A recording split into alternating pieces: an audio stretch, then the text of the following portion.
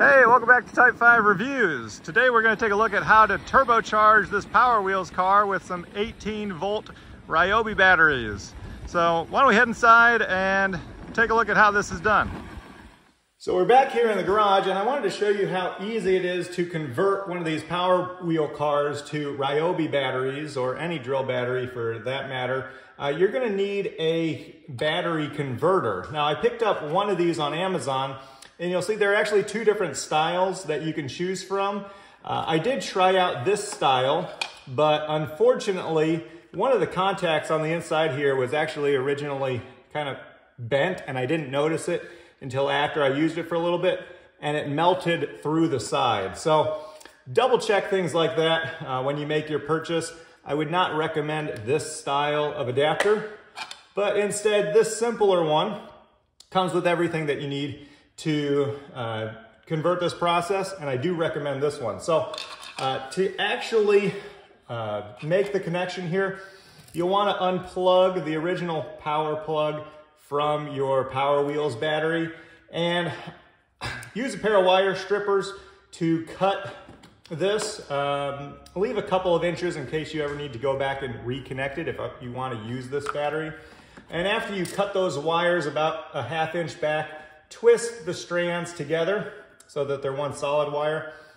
And then make sure that you have this 30 amp fuse installed in line. It does come with multiple fuses in case one pops. I did find that if you are using one of these adapters and you have two kids and the Power Wheels are going uphill, it does put a lot of strain on the motors and the battery, and it can potentially blow one of these fuses.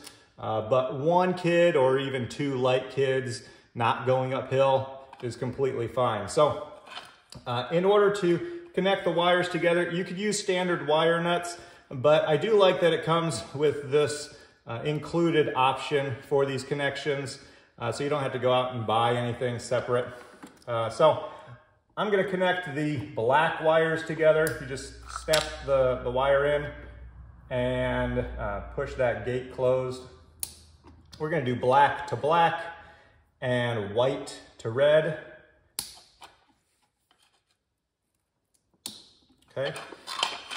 Make sure when you're doing those connections that there's no battery connected here, because you don't want the wires to be live and then touch them together and potentially shock yourself. So then you can snap the battery in, you can press and release the battery as well. And we can tuck all of this back into the bottom here and test it out. And both speeds work like normal and reverse. So let's take it outside and compare how the speed of the old battery was to the new battery, and then we'll give you some final thoughts. Okay, this is the original battery test. Ready, set, go.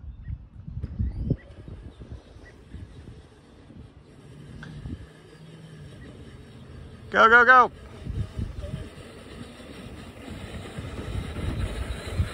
And done. All right, about 12.5 seconds. Good job. Ready for the fast test? On your mark, get set, go. Keep going, keep going. And stop. Good job.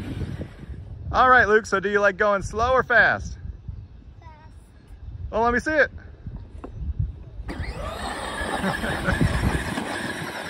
And if you want your Power Wheels to go a little bit faster, feel free to use the link in the description below to check out one of these battery converters.